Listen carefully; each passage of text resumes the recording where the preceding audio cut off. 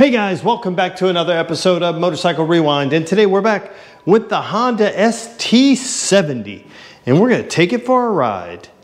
Now some of you eagle-eyed viewers may have noticed we may need a back wheel to take it for a ride, and you're right.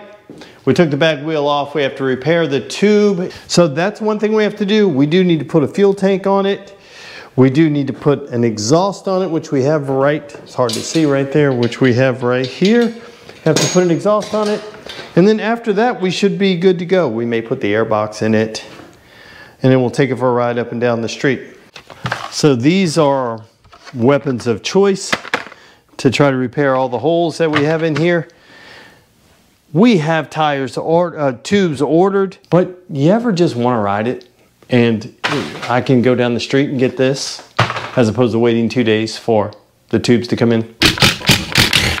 Okay, we got the tube out. Let's see if we can figure out where the leak is. Found it. I think it's going to be in a couple of different areas, just because this wheel was so bad. Here's one right here. Is that the only one? All right. Okay, you can see our hole right there. It's right in there. Okay, just using a little Scotch-Brite just to scrub it in really good. There we go, let's wipe it up. Okay, I just marked it. I know it's between these two lines, right in there. So we're good now. Let's move on to the next step. Okay, let's put a little rubber cement on here. I'm gonna use a liberal amount, because if a little's good, a lot's gotta be great, right? Rub it around, we'll let it dry, then we'll put the patch on. Okay, let's go ahead and peel the backing off of this, and then we're gonna place it right onto where we think our hole is. Okay, now I can press down. Should be repaired. There you go. Just want to scrub it in just to make sure it's stuck on there really good. That looks be pretty good. Let's go ahead and put this valve stem back in and put some air in it, see what happens. Okay, let's test it out.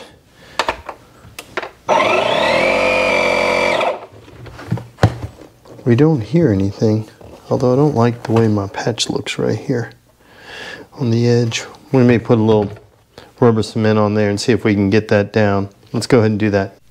Okay, patch number 2.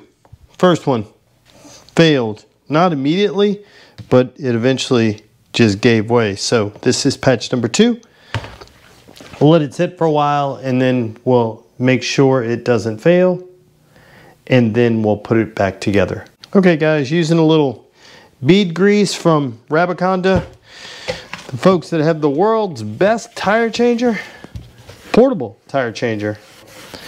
Check it out if you haven't had a chance. They're a great sponsor of the channel, so it's pretty awesome. Rabaconda portable tire changer. Just slipping it in, and then now we're going to go to the other side. One down, one to go.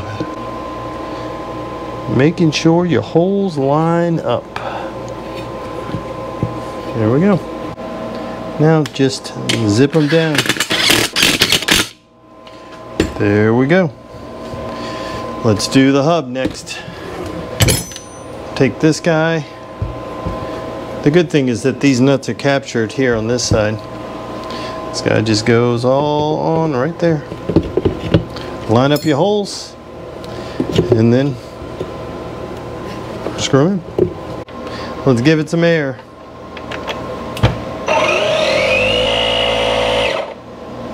And then let's listen for some leaks. Not that one, but some other ones.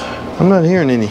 Okay, I've got the back wheel on, we've got the chain on. The only thing we have to do is put the clip on for the master link.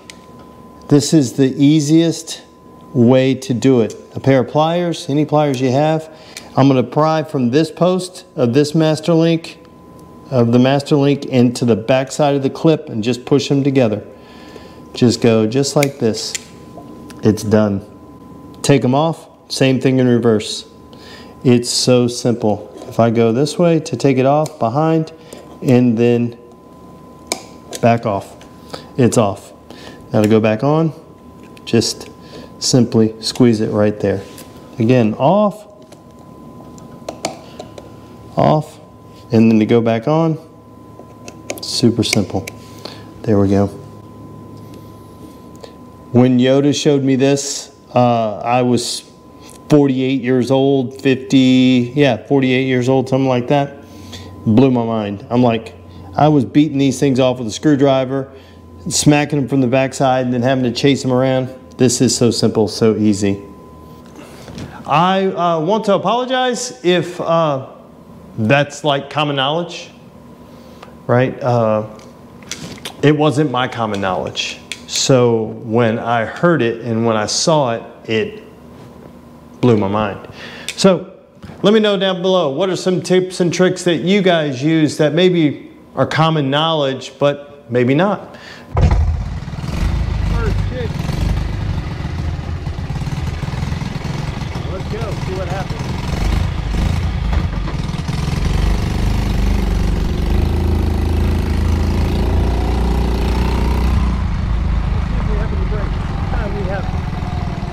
Suggestion.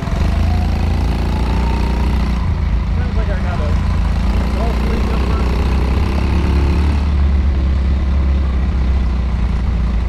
Yeah. Brakes are suggested.